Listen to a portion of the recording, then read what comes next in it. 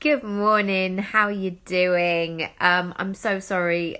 Day 3 wasn't live yesterday. I had a teething baby, a overtired 4-year-old. Matt was at work. It was just one of those days. Sometimes you just need to bed down and do less. And that it was one of those days. So I'm going to combine day 3 and day 4 of this Let's Get Visible challenge, and I want to make it really practical. I feel like the stuff that I want to share today is really going to set you up for the week, especially in the busy, crazy times that we're up to at the moment. So if you've known of my work, or you've worked with me personally, or you've bought a course or something like that, morning, you'll know that I am a big dreamer, I'm a big thinker, morning, but I'm also really practical because I can have a to-do list as long as my arm. And it can be a trap, you're constantly like, I've got to tick this off, I've got to do that, and I've got to do that. And actually the way that I changed my business 5 years ago and the way that I do things, actually I work in reverse. So I work to the point where it's like, how can I do this thing and make it work for me time and time again? And that has had a lot of mindset stuff with it as well, because sometimes there's that feeling of like, yeah, but who am I to do that? Can I do that? Is that going to be okay? Or I grew up in that very much like, these are the number of hours you work every single week, and this is what you do, and this is how it rolls. So it's definitely been a process. So day 3's title, which is yesterday, I'm going to combine the two. Day 3's title was Gladiator, you should go on my first whistle. And I just wanted to bring a bit of tongue-in-cheek 90s pop culture right there. But the reason I want to say this is, if you can go back to Gladiators, that moment where somebody has their foot on the line and they're really focused of what they have to do. So one of the games that I was thinking about when I was sort of mind mapping this is that one where you take a ball, or you have to take it out, and you have to go and slam it in the net before the gladiator comes and knocks you over. And this has been incredible in terms of a visual for me when I have to get focused, when I have to think about what I need to do. So what I want to talk about with this is in terms of marketing, in terms of your own visibility, because the temptation can be to do all of the things and to be here and everywhere and having conversations and having time with people, but it's not sort of focused. So when I'm thinking about my visibility, what I'm thinking about is, how can I get from A to B, as in like my foot, starting with my foot behind the line and actually going for it and slam dunking it, which sounds very extreme, and that's kind of not like I'm going to put up a video and now you've got to watch it. But it helps me in terms of my focus. Why am I doing the thing that I'm doing? Why? What's my intention behind it? What is the point to all of this? One of the things that I see a lot is people are they're starting with the intention of going, people say that you should post once a day, so I'm going to do that. I'm going to post once a day, whatever it might be, and tick, I've done that off the list. But my question in that is, okay, great, you've posted once a day, but what has it gained you? What has been the point of it? And of course, I did a silly video yesterday where I bought this hat years ago and I thought it was all Vogue. Turns out it wasn't. It was all, consider yourself Oliver. Not a good look. But I did that silly thing because, it made me laugh. I wanted to share it. Lots of people were DMing and being in that conversation, and it was just me being really silly. But I want you to think in terms of morning, your content for this week, and why you want to use this platform, and why you're consuming the stuff that you want to, that you are doing on a daily basis. And I think it's about being really strategic. So I know certainly over the last few months when I've had children at home, we haven't had childcare, I've had to really make those choices work for me and really question, like, why am I doing that thing? Am I talking about something that's ultimately going to be useful? Or am I just waffling on? And it could be that I was just waffling on. So I had to think about what was that process and where I was taking people. So this week I want you to consider what are going to be the points, the A to B points that you want to take to get you where you need to get to. Because otherwise what can happen is you're just going to end up working harder. You're going to work all your weekends, all your evenings, and I realise I'm working on a weekend, but you know, I wanted to have some clear time to solid work today, so that was a decision I make. I don't usually work Sundays. But I want you to think about starting from that line, like where do you want to get to? How can you get more visible in the most streamlined way? One example that works really well for me is my podcast. So it works morning. My podcast works well because I found a rhythm with it. And this is what I've noticed time and time again with any kind of content, with any consistency or growth or things that have happened in my business. Even though, so there's this fine line, isn't there, between doing something out of your comfort zone. So when I started the podcast, it was out of my comfort zone because I'd never done a podcast before. I was worried that people might listen to it. Oh, the irony. I was worried people would listen to it. I was worried that people would judge it, or what people would think, or if I could do it, or who was I to have a podcast, all the mindset shit, basically. I was going to say shifts, but it was shit. There was a lot of shit. Sorry if you've got small people around. So I did that in the beginning, and I didn't have, you know, I knew that was out of my comfort zone, but ultimately there was obviously something in me that was like, yeah, there's something in this. There's a way that I'm going to be able to make this work for myself. And that's what I want you to recognize in terms of the way that you're showing up. That first, when you do it, it might be like, oh my goodness, it feels out of my comfort zone to do a revealing post, not like revealing, but you know, a more candid, more visible post every single day. But ultimately, you will find your way of saying, okay, this type of content is going to be really great for me.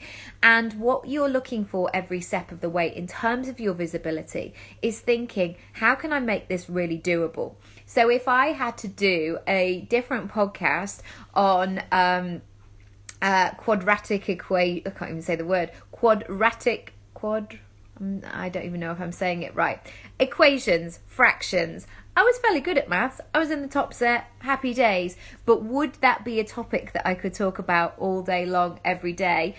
Probably not. And there would probably be people who would be much better at doing that than I would morning. So what I want you to consider is, what are those topics, what are those pillars that you could talk about every single day? And then what is the right vehicle or the right format or formula to do that? And how can you not only do that consistently, but how can you continue to use that piece of content again and again?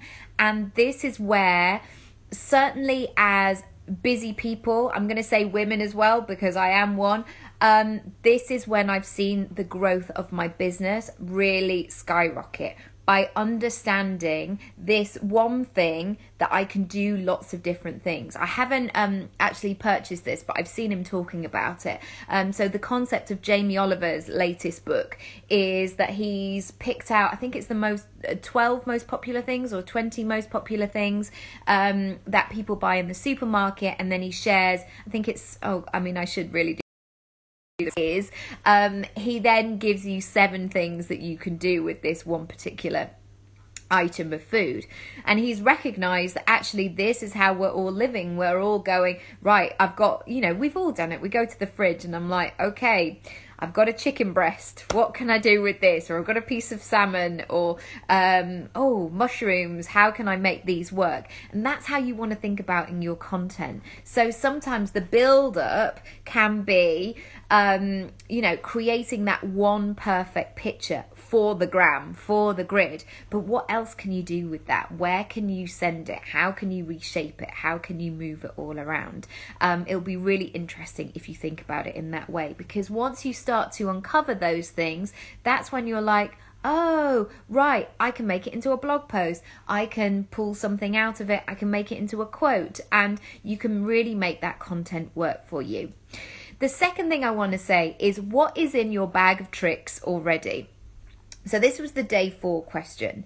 And I think the temptation, because we are bombarded with so much information all the time, the latest thing, you've got to buy this technology, this is the sales funnel technique, like everybody's moving over to LinkedIn, oh my goodness, no, it's Pinterest, that's the thing. It can feel really overwhelming, and not everything is appropriate for your business or your brand. For example, Twitter is something I just don't enjoy hanging out on the platform. I don't feel like I'm set up to win on Twitter. I don't know how to optimize it. I don't know how to make it work in the best possible way.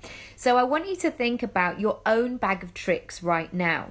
And I want you to recognize that you are not starting from scratch. So even if you're at that point where you're like, yeah, I need to up my game online, or I'm starting to pivot my business in a slightly different way and I'm going to be working in this way rather than that, or it's a brand new business and brand and you've retrained in some kind of ways, I don't want you to underestimate all of the transferable skills, experience, storytelling, all of these things that you're coming to the table. And I see it so often that people go, okay, this is me.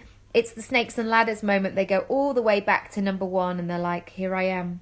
I'm starting now. Off we go. Now, if I was transitioning from someone who had a portfolio career to being an actor, from being an actor, coach, writer, speaker, podcaster, and then suddenly I was like, guys, I am now a surgeon in a hospital. I just wanted to let you know that I'm available to do all the things. There may be a few questions asked, and probably the things that I'm talking about on Instagram wouldn't necessarily be useful as I was performing surgery. But there would be a lot of those skills that I would be able to transfer into becoming a surgeon. For example, having really good people skills, listening, understanding what people's needs are, knowing when people are in a position to move forward, or if there's something else that they may benefit from. You know, they're very different careers, of course, but ultimately, if you are the common thread throughout that, you have to understand all those skills and values and everything that you have to the table. Because you know what? It's really time, and it's an invitation that I want to give you to start playing bigger, to start sharing more of what it is. And I feel really passionate about this in terms of my industries, and I feel passionate about it in terms of yours. You will, I'm sure, morning, have seen so many similar trends, conversations, the same languages. You know, you will know that stuff about your own career, your own sector, your own industry, where it's like, oh no, people are doing that awful template thing, people are doing the same thing. So how can you bring your already fully formed, excellent bag of tricks, your tools, your skills, your techniques to the table and do things in a different way? So yesterday, again, just to refer back to that silly video that I did of dancing, like that is something that I haven't really shared with the internet. I mean, I was a trained dancer for many years and I went to stage school and all of that sort of stuff. So if somebody kind of was like, right, get your leotard on, okay, we're gonna go 5, 6, 7, like I'm ready, I'm in the moment, I'm like, okay, what do you need me to do? I mean, I'm a bit rusty, let's just say that, because I'm 38 and I've had 2 children, but I feel, I would like to think that I could get those things back. So in terms of using something like Instagram Reels, that is an easy way. Again, it's going back to like, what is the easiest way to be able to do this? That's much easier for me just to do some kind of silly dance rather than the pointing ones where I'd be like, oh no, I pointed to the wrong thing. Yeah. Do you see what I mean? So I want you to think about your bag of tricks. So before you feel like you have to reinvent this whole thing for next week and go, oh my goodness, right, the whole thing needs an overhaul, the whole thing, I'm gonna have to start again, change my brand colors, do something different. Think about what you've already got, because I bet there are notebooks or scribbles or Word documents on your computer, or conversations that you've had, or experiences with clients, or stories or funny things that you can share right now. Think about pulling those out and having those conversations and being, morning Vicky, being in the mix right now. This pressure to constantly keep showing up and reinventing ourselves, my God, it is exhausting. And, you know, the life circumstances that are going on as well, we have to work really strategically. We have to really work in our zone of genius. If you haven't read that book by Gay Hendricks, The Big Leap, I can highly recommend it. He talks a lot about working in your zone of genius. And I've really learned how to do that by imagining, and I want you to do the same, this is a really good visual, of thinking about a sculpture, which is your personal brand, and slowly starting to chip away at what you want the final version to look like. So sometimes it's about, you know, going, I'm going to lose a bit more of this now. Or you see it when people, I don't know, graduate from uni, they go to their first graduate job. And on paper, like, it's good and it's fine and it's easy peasy. But slowly as they start to move, they're like, I'm just going to lose that bit. I don't know why I'm signing off emails in that way, because my boss told me at that company I should do that. It never felt right. So they start to kind of sculpt it away. So that's how I want you to see your personal brand, is like turning things. And also quite often with like a sculpture, I mean, look at me talking all arty now, like it can look different in different lights. So it can look different from a different angle or a different perspective, or when you're next to somebody. So my personal brand 14 months ago, when I was about to have my daughter, even though it was the same sort of vibe, the same sort of shape, I was looking at things from a very different angle. I was looking at, okay, over the next couple of months while I've got a newborn, how can I make this work passively? How can I show up and deliver and still grow my business, which I have done, by the way. Over the last year, my gross volume of sales has gone up something like, it's something like 6 something now, but when I did this video a while ago, it was by 517%, and I've worked less. And I know people on the internet say that, and you can watch the video. I did a video on it basically saying exactly what I did, but that's because I was thinking about it in a strategic way. I was like, how can I turn this on? I wasn't, even though I almost was tempted to, which again is a old habit of mine that I've had to watch. So I won a all-day workshop on how to write a book in May last year. So I had Luna in August 2019. And I somehow did this thing where I was like, right, I've got to write my book proposal for my second book. It's got to be amazing. It's got to be a masterpiece. It's got to be a Sunday Times bestseller. I've got to do that before I give birth. Why? Why was I thinking like, and I haven't even thought about that book now. I've parked it. I'm going to look at it. I'm going to think about it in a different way further down the line. So I want to give you, in summary, to give yourself full permission to think about what is the easiest and the most comfortable. And I say comfortable because when we're thinking about getting visible, like, it's the most uncomfortable thing sometimes, because certainly in my school it was like, shut up, sit down, oh my god, he's got the right answer, I can't believe it, don't look at him, chuck something at his head. That was my school. It was rowdy. It wasn't about being ambitious. It wasn't saying, do you know what, I would love to build a dream life and family and, you know, earn money. And, you know, we weren't talking about that. It was about being excited about a bank holiday. You know, the amount of people that you'd meet in the town centre, and where people would just be excited about a bank holiday because they were going to go and get a new sofa on discount.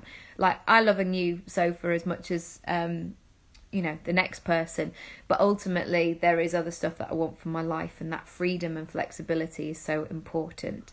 So I want you to think about your content for this week. What do you want to do? How do you want to show up? If you would like my support, it's a year since I launched Speak Up, my speaking program. This is not just about speaking in a terrible suit in large conference centres. This is about speaking up, whether that's creating a masterclass that really resonates with your audience. This is about showing who you are online, in person, you know, not in a Piers Morgan, let's tell all life stories type way, but actually feeling like you, writing something, presenting something where you come off the back of it and people meet you in real life and they're like, oh, you're the same person. that we want to be. You know, if I met somebody and they'd been listening to the podcast and they met me in person, they were like, oh, you're nothing like that. That sounds really weird.